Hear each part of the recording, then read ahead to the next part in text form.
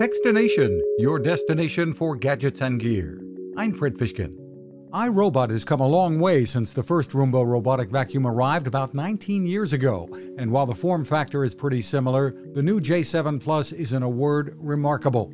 While iRobot has touted its ability to avoid pet accidents, it's floored us with its ability to avoid tangles and obstacles that have flummoxed machines in this category for so long, even testing in a pretty cluttered room.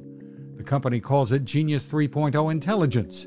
Product Management VP Hooman Shahidi. We are continuing on this transformation from having you tell the robot what to do to iRobot actually anticipating your needs. It isn't the quietest or the cheapest, especially when emptying into the base, but the Roomba J7 Plus is clearly now the one to beat. You can find us at Techstination.com. I'm Fred Fishkin. Now this. It takes a lot of listening to build a better radio, and that's just what the folks at C. Crane have done.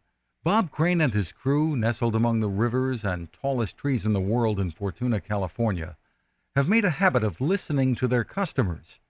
And that's just what they've done in building the CC Skywave SSB, the Swiss Army knife of portable radios.